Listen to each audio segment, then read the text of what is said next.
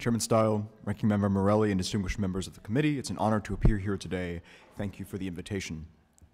I direct the Heritage Foundation's Rowe Institute for Economic Policy Studies. From June 2018 through January 2021, I served in the Office of Information and Regulatory Affairs within OMB. For the last year of that period, I had a double honor to serve as administrator of OIRA and to work with Satya here to my right. While at OIRA, I had the chance to form views about many of the ways our regulatory system succeeds and fails. The views I express here are my own and should not be construed as representing any official position of the Heritage Foundation. Today's topic, the relationship of Congress to the agencies, is a vast one. Every year, many bills are introduced to modify this relationship. Today, I would like to offer some thoughts on an overarching framework for evaluating such bills. I'd like to argue that the founders intended Congress to provide not just representation, but a certain sort of representation, one that imports into the legislative process certain qualities that Congress and Congress alone can offer. Congress should favor bills that inject these qualities into the administrative process. The Loper-Bright and relentless decisions have made it easier for Congress to play its role successfully, though ultimately that success has to come down to the actions of Congress itself. In 1788, founding father John Dickinson wrote that under the newly proposed American Constitution, quote, the whole people of the United States are to be trebly represented in 3 different modes of representation. Each branch of the new government would represent the people in its own unique way. Congress was to channel the people's wisdom and justice, the president their energy, and the courts their judgment. The Constitution brings these 3 modes of representation together in an arrangement that puts to use the qualities of each.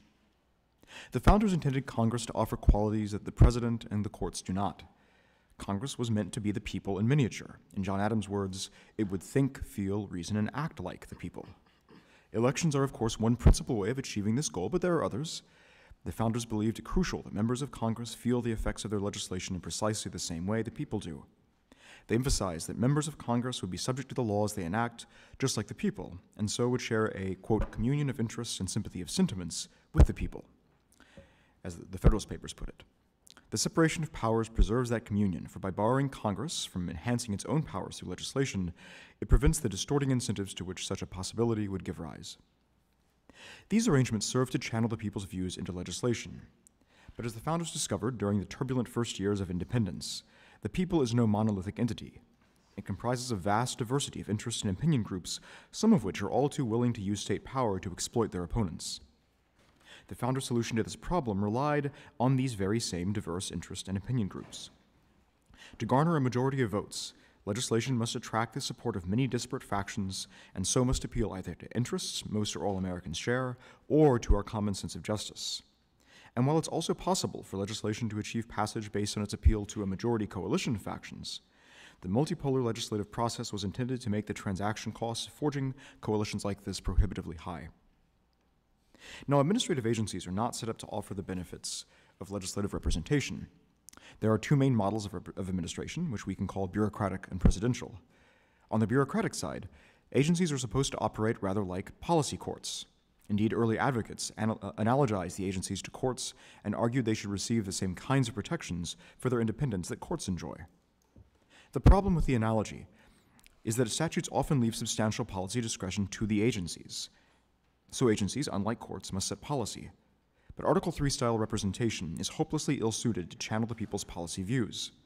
For one thing, agency officials are unelected, nor do they live under the regulations they issue. To the contrary, agencies can enhance their own powers through their regulations, which can sometimes give them interests that are opposite to the people's, notwithstanding the best efforts of the agency staff. Nor can presidential administration supply the qualities of legislative representation. This is mainly because presidential unity exposes the presidential decision-making process to capture by interest and opinion groups which can obtain the executive action they want without persuading representatives of many diverse factions as they must under Article 1. Presidential supervision of administrative agencies has much to be said for it, but one thing that cannot be said for it is that it can substitute for Congress's own role. Of currently pending legislation, the REINS Act would go furthest toward reviving legislative representation in the context of the administrative state. The Act would in large part subject major regulations to the Article 1 process with its electoral responsiveness, separation of powers, anti-faction protections, and stability-promoting features. More broadly, Congress's role with respect to the agencies should be to inject into the process those qualities that legislative representation was intended to provide.